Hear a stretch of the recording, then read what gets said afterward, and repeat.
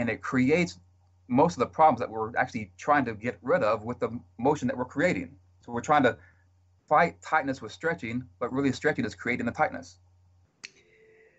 Michael, what are you going to do to get this across to the sports people? I mean, this is totally new. And how successful have you been able to, like you've written Stretch Revolution. Have you written anything else? Articles? I mean, how do you get your word out? This is really technical, but it's really breakthrough technology. Yes, and what's scary is how simple it really can be, but yet how much it is not known. There are a few articles again in the Bradenton Times, I think Sarasota Tribune from a couple years back. The Stretching Revolution book is out. I do have another book coming out. It's called Tamagoy, and it will incorporate the good stuff of yoga, Pilates, Tai Chi, and therapy all in one. Wow. That's fantastic. So do you do little demonstrations and talks to sport teams or anything like that? I mean, I don't know. I mean, we just learned from our coaches when I was on a team. Right. And those coaches learn from their coaches, and those coaches learn from their coaches, and they pass the same bad habits. And we continue doing it today simply because that's the way it's always been done. So I do talks at gym. I do talks for different doctors that I work with that get it, and they invite me in to talk to their people. And I have been out to the Baltimore training camp facility. I've tried going to different golf courses, but they have a hard time. If they have a system in place, they have a hard time going against the system they've always been using. Well, except for parents, they don't want their children to be injured. Now, the case with the young man, he wasn't able to come back, but the gal who worked with you, she was. So those kind of testimonials must really work well, because word of mouth and testimonials such as that are great forms of, reaching. So how did that work out? I've had some really great testimonies come out of the stuff that I do. Okay. So did other parents reach out to you that knew the girl, or were you able to, was the coach impressed because now one of his star players is coming back to play basketball? The people that get it, the people that, I hate to say this, the people that have somewhat intelligence that get it, they were able to send people over.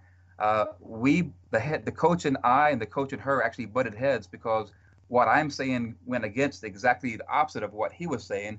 So we kind of butted heads, so that never transpired anything positive. Oh, so that's ego. Okay. That is ego. We know that.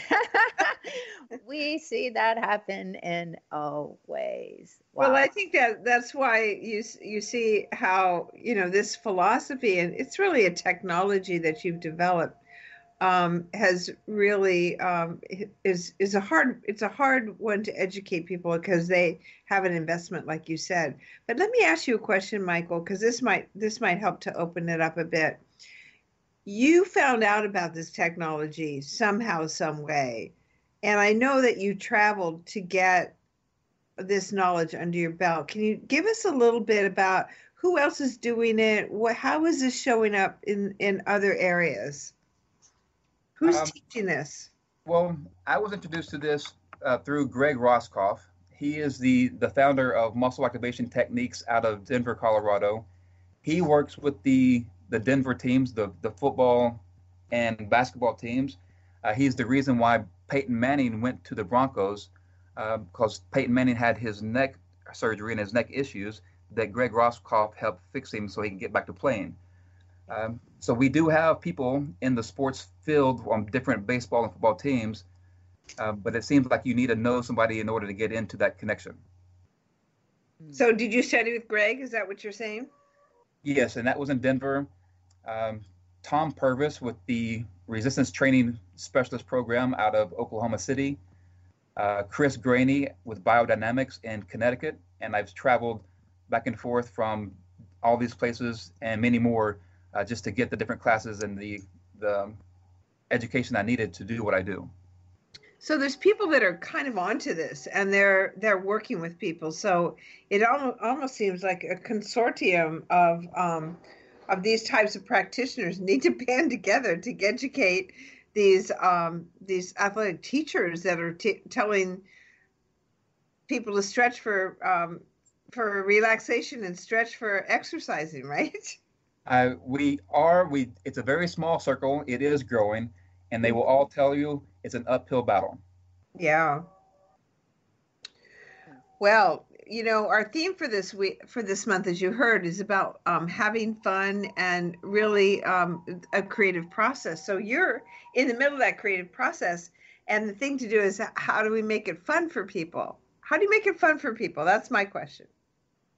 All right. Well, if you want to, whatever you're about to do, so if you're going to go running, the nice way to prepare for running is just to walk or a march in place, something where the body is active.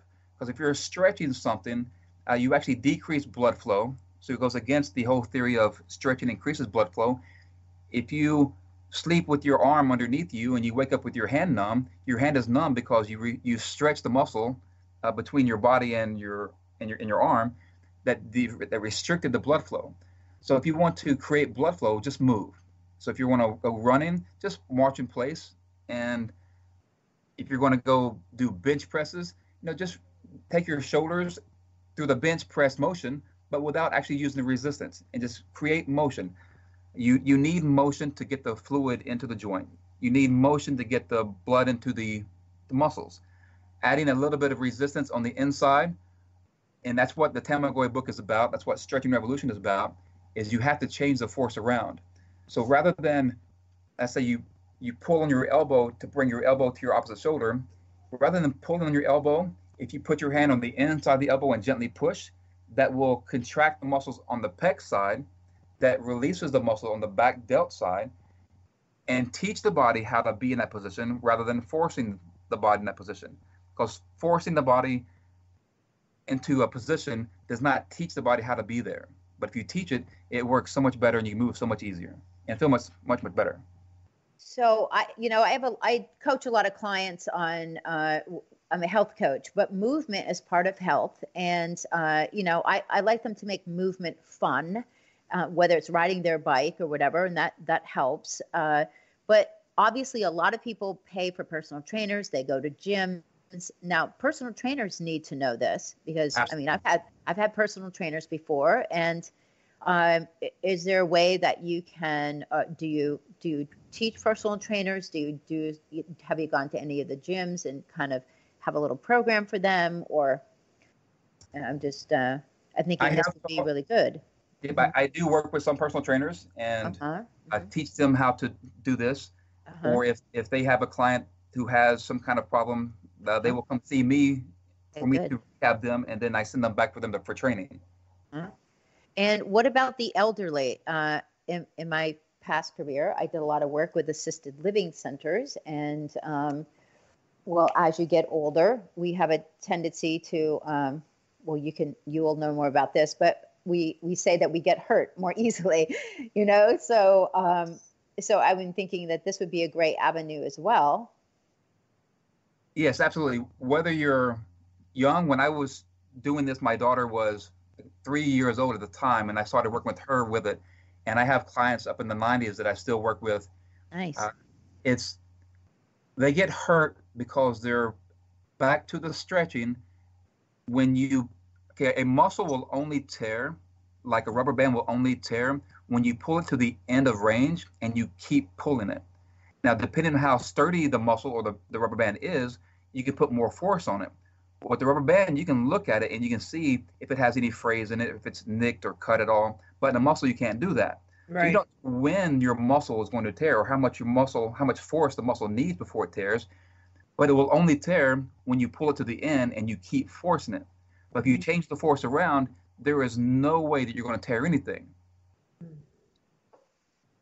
So we can work with and this works well with the older folks because they get hurt because they do get fragile because they're not used to the resistance. They've kind of cut out resistance.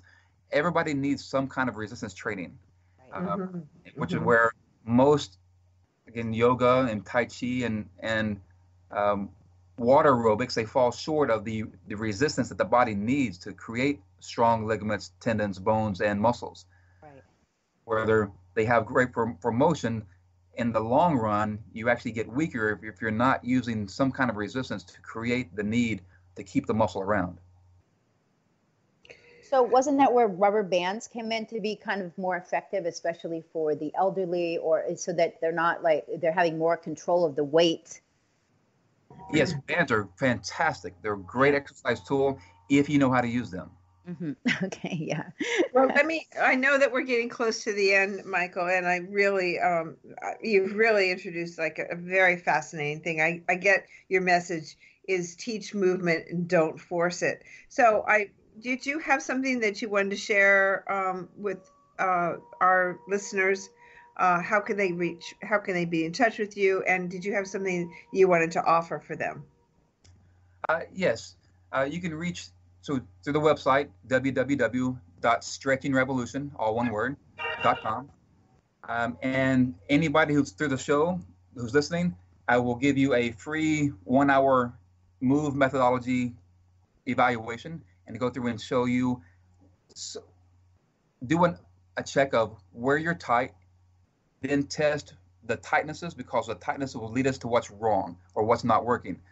So it's a head to toe examination to see how the body's moving, because we're going to ask the body how the body's moving, not necessarily you, because you feel one thing and it's not necessarily what you feel is the problem. You only feel what's working. You feel what's working hard. You can't feel what's not working. So I'm going to go through and show you what's not working, and then set you up on a program if you choose to do so, or introduce you to the exercise world of it, because how we exercise, there's a lot of things in the fitness industry that are just as backwards when it comes to how you do exercise as well. Well, this has been fantastic. Thank you so very much, Michael. And you're going to change lives. I love it. I so already. It's awesome. Thanks so much. Thank you all for joining us today, and be sure to listen in next time. Thank you.